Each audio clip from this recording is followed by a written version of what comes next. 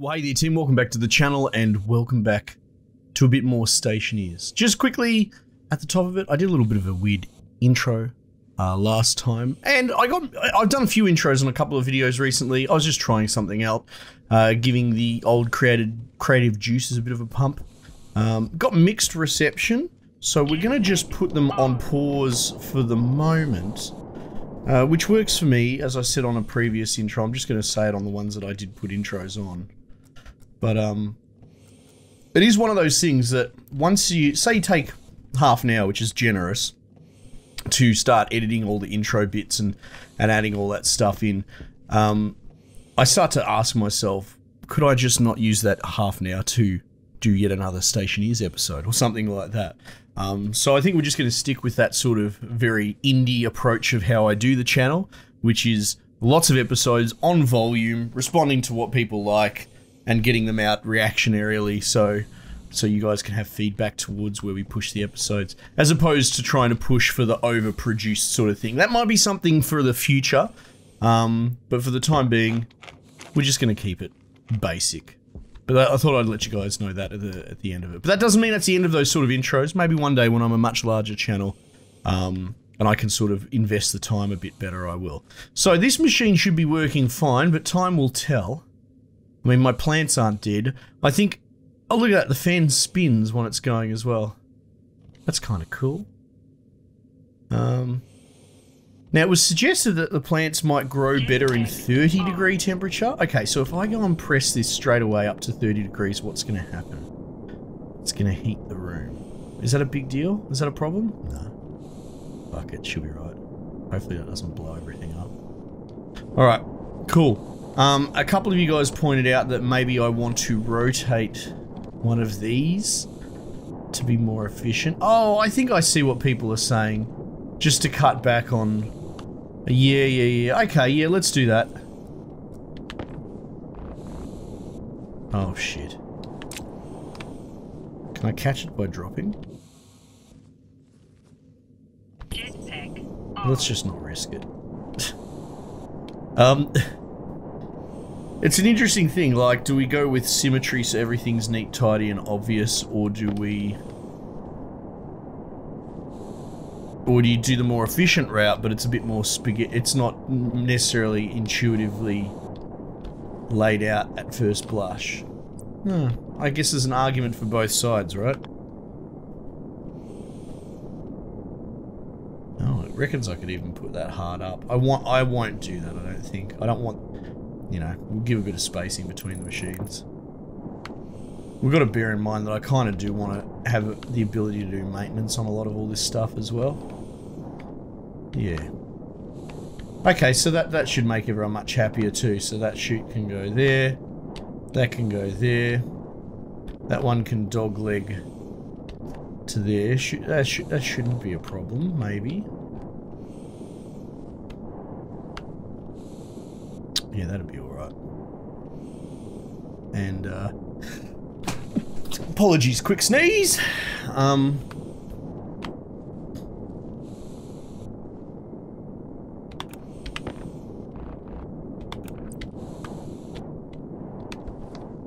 Oh, we want to do an unloader, right?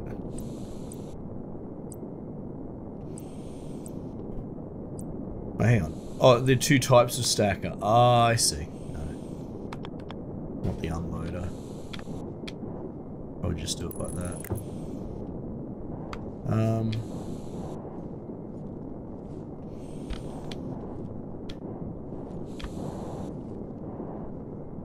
So say I airlocked in here, I was thinking about it.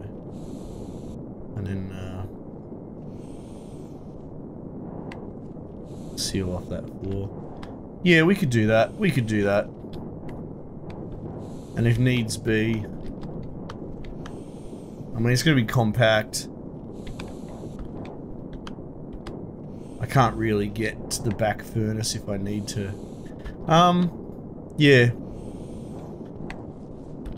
Jury's still out on how I do this. because I do want to be able to access them for maintenance if necessary. I guess I can reach that there. I might actually just commit and make it a 2x2x2. you know, and have all this shit floating up in the ceiling. Because the other, I could halve it, you know, and do it just this height, 2 by 2 by 1. And that'll fit.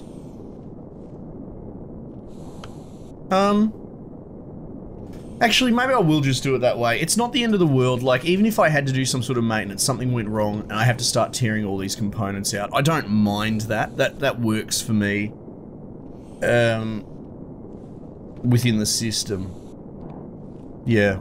And now we're sort of committed as well. Oh, look, I already moved the door last time, so clearly that's already on my mind. Wrench. So I was thinking about how I would airlock this. Because you might recall I was humming and hawing about whether I was going to do 2 doors or 1. What I'll do, just to explain it, is I will basically have a one-way cycle airlock. So there'll be a vent here, an active vent that pumps into here, into a passive vent. So we're just going to have it cycle back into the system. So when I leave, I close the door, I drain this to vacuum, and out I go.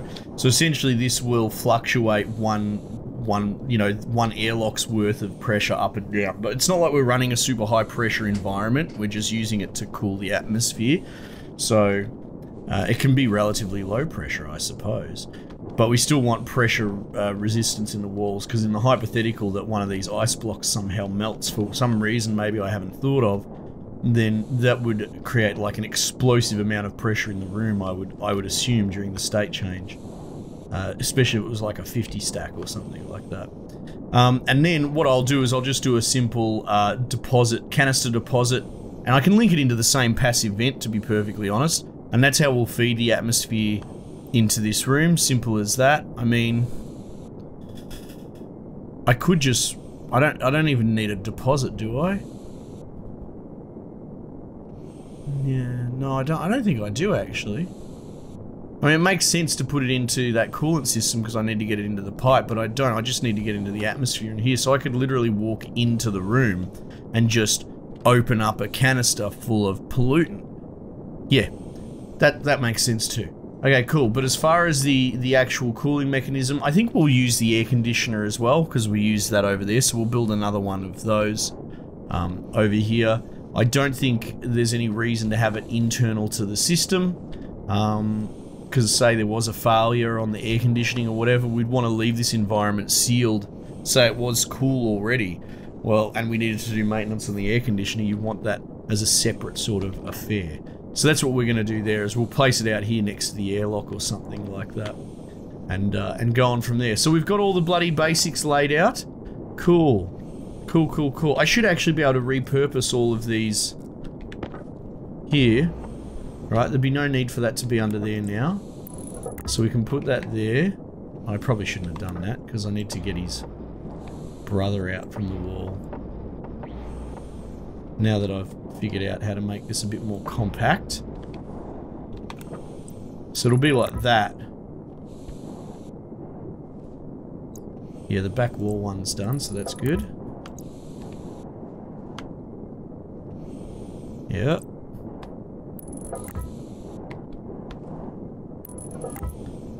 Alright, so what more are we going to need here? Got a frame above us. 1, 2 for the floor. 3, 4 for the wall. We'll want to do the airlock as well. Oh, we've done above as well. And there. Oh, so just 5. 5 and we'll be finally done with it. Okay.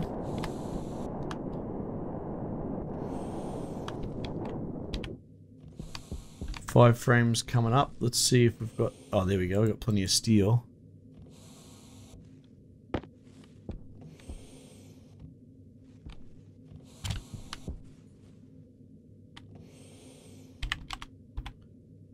Steel frame. So what's that going to be? 10 steel? Okay. How you guys looking? They look alright in there, don't they?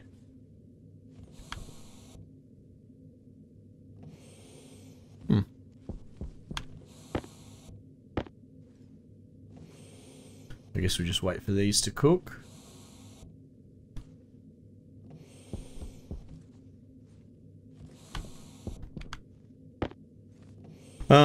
And then we're gonna need a bucket load of steel sheets. Yeah. Not there yet, but if we can get this basic structure at least laid down, that'd be good.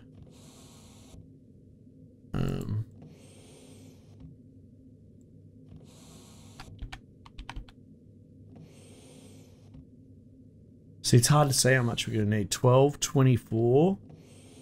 I can make 24 sheets. 2 apiece. That'd be 12 frames. See, I don't see the harm in making 24 sheets. I'm just going to make them all. Just because of the way these things stack, I have to supervise this as well. If you had 24 of them here, they'll start flying out like bloody bullets. There's another thing that we could do eventually is shoot system and auto. You know, put a computer for an ordering system onto this and have all the auto lathes and all that, make stuff remotely and shoot them out. I don't think the fabricator exists anymore, but that was sort of like a master production point. I think they took it out. But the same principle would stand. You could plug a computer in that talks to all these different machines. Can't see why not. Alright, so we've got our ice unloading plan, and our cooling room is pretty much on its way.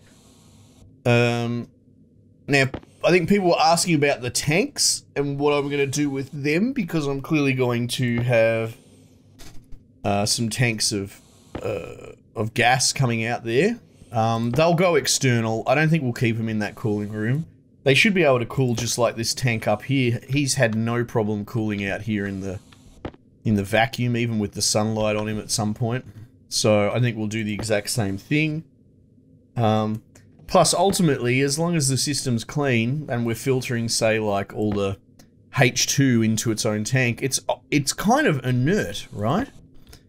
I mean, I could be wrong, but if we're pulling all the O2 out and we're putting a H2 in one tank on its own, it doesn't really matter how hot it gets. Not that it's going to get hot anyway, but you know what I mean? We wouldn't have to regulate it too closely as long as we just make sure that it's purely filtered.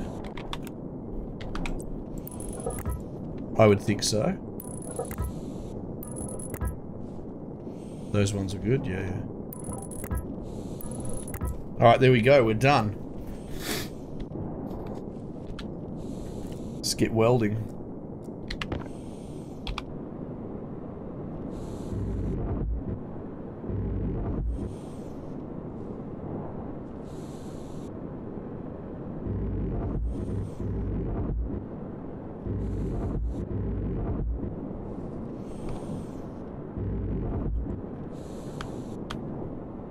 Get our floor going for starters, because we may well have to pull this floor out.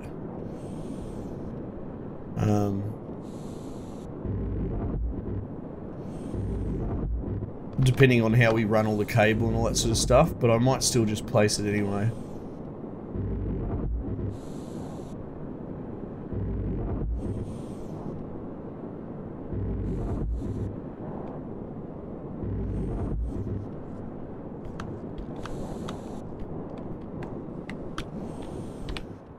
Guess I can stop with the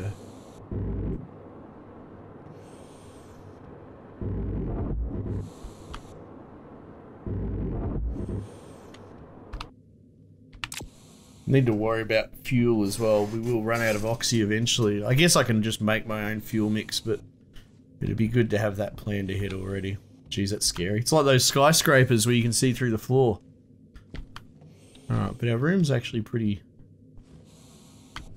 bloody solid so far. So that's good. Alright, so what are we going to need? Yeah, atmosphere-wise, it shouldn't ever be changing, and we won't be having a filtering system going, so I mean, we can monitor it with the iPad to see how it all ends up going, but the whole idea is that I'm going to just put pollutant into it, and that's it. All we need to do is regulate the temperature, I guess. Which, now that I think about it, We can just... No, we don't need a... There shouldn't be heat coming into this system.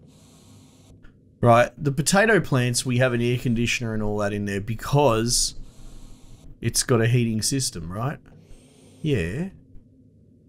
Like, as in the greenhouse effect and the plants generate heat. But no, we just want this to cool. And just like our other gas storage, this will cool over time towards absolute zero. Okay, cool.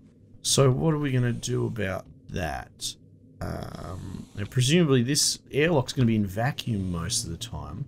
So while I'll have an active vent running a pipe into here, into a passive to vent it out, that could be a vector for actually cooling this room successfully.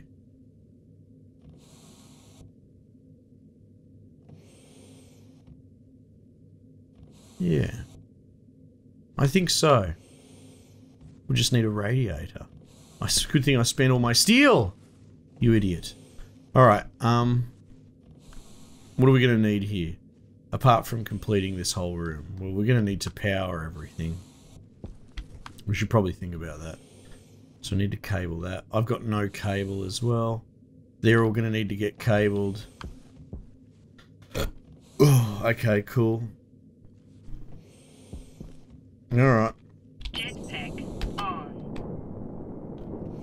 That's something I've got to think about as well if I'm going to be jetpacking out of this hole. I'm going to be introducing jetpack gases and that as well.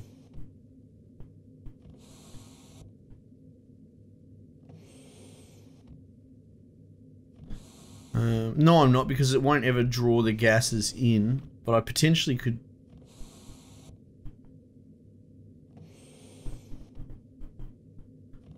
Hang on. Yeah, okay, no, this would work. I need to make sure that the airlock is in vacuum. And I could accidentally put thruster gas into the airlock. Oh.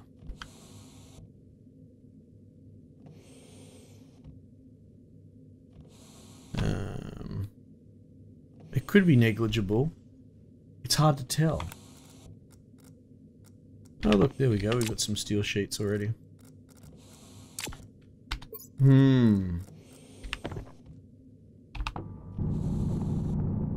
Jetpack on.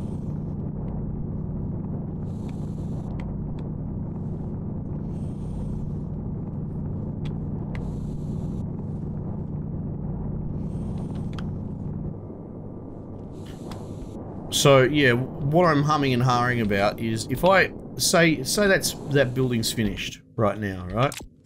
And I'm going to go into the chamber for whatever reason. Not that I ever should, but I will. I'm going to turn my jetpack on. I'm going to go down here, right, into my airlock, right? But I have just dumped propellant in this area to get here, right? And I guess I'm sort of asking, how do I... Because we'll close this door, then we'll open it, and then that's it. We potentially contaminate. I don't want to introduce a filter. I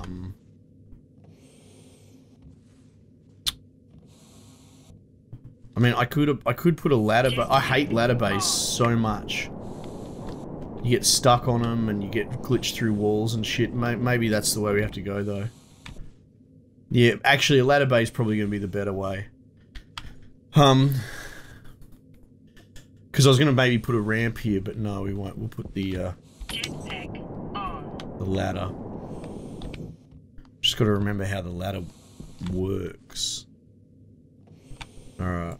Where's my copper?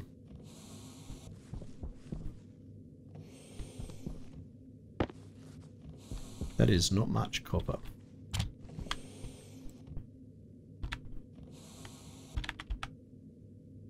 Maybe cable with a B.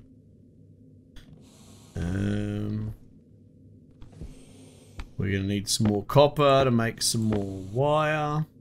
Hunger. Caution. Thank you, miss.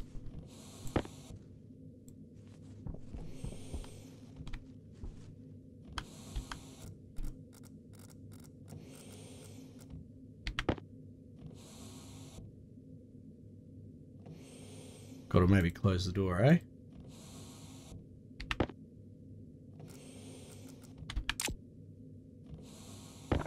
Alright. Yeah, so we still have a few more hoops to jump through construction-wise.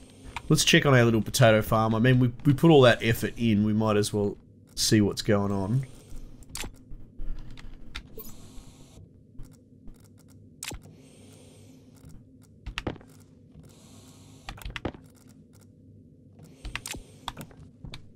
Probably power these doors at some point as well, you know? Alright, so that's vacuum.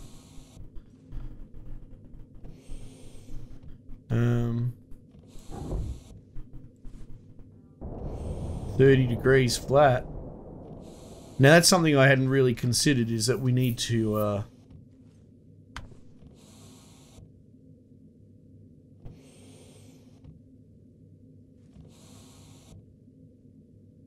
pump gas back into this room. Alright, let's reset the potato situation.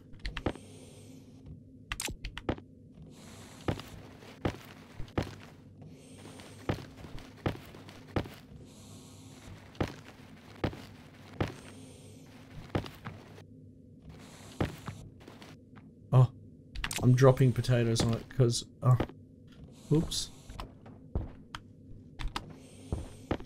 Whoopsies.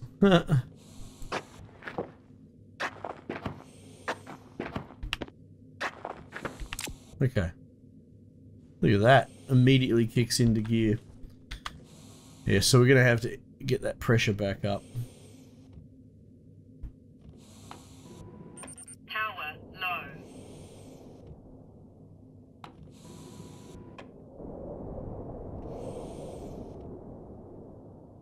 Let's go for around 30. That's fine.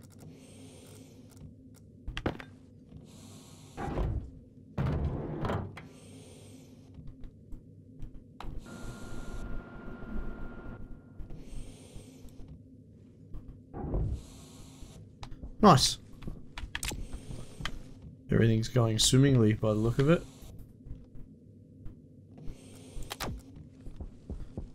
Oh, okay, so we made some cable. Let's figure out the ladder situation.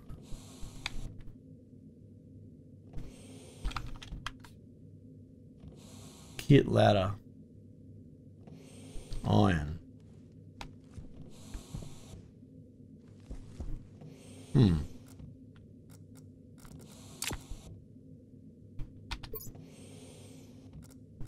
Let's just cook up this whole batch. Oh, look at all this. Oh my god, look at this mess over here. That will have to be dealt with at some point. One day. My little potato room.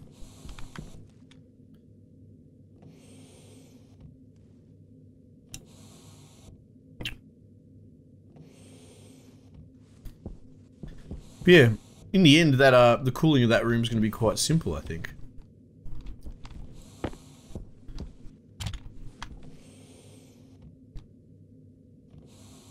Alright, we're going to have to see. Now, I think the ladder has build modes. Yeah. That's what we want to see.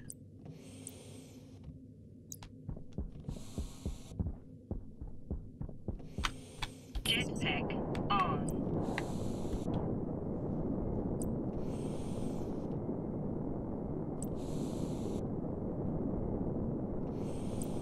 See, that's like a pass-through, isn't it? We don't necessarily need that.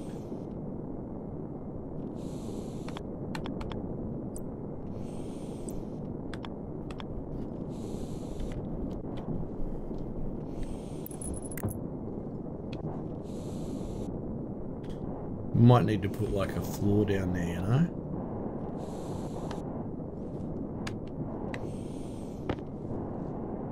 Doesn't need to be pressure proof, so...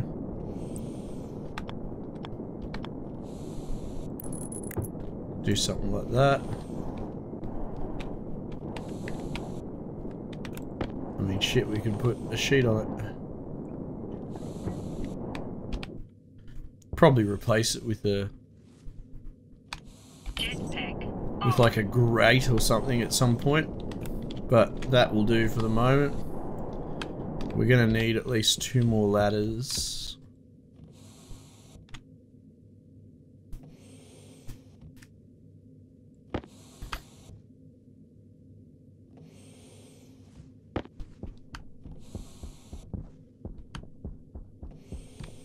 Jetpack on. Oh, maybe we just need the one.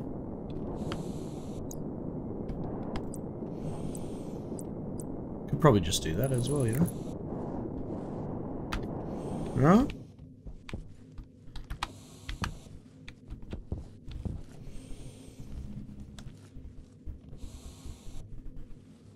Sort of works, I guess.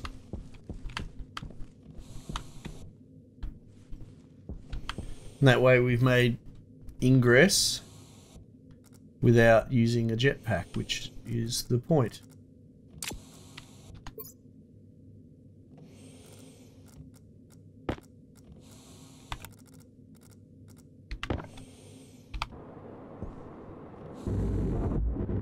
Okay. Cable. Now look. The airlock's going to have power. Can we run through the side of the airlock? I always get confused about this. Can't run through the bottom of it. You can run through the top of it. Okay, cool. Just not the sides. So we'll probably run like a power main like that through the roof. Yeah. It's going to feel a bit back to front, but we'll run our cables up.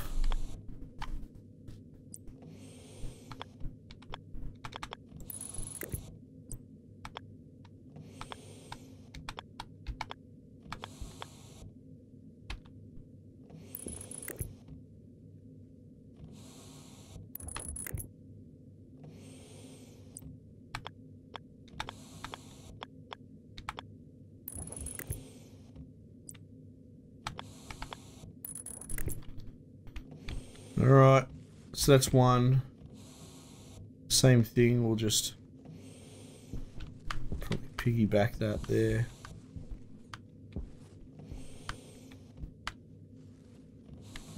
Well, where is it on you? There. It's directly on the other side. Now meanwhile, we need to do like a logic system to tell it how to crunch on, we're going to do it like on a time release, right?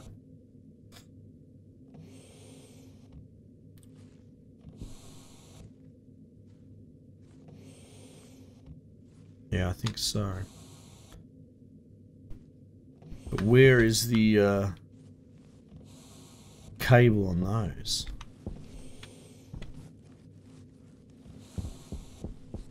Jetpack on.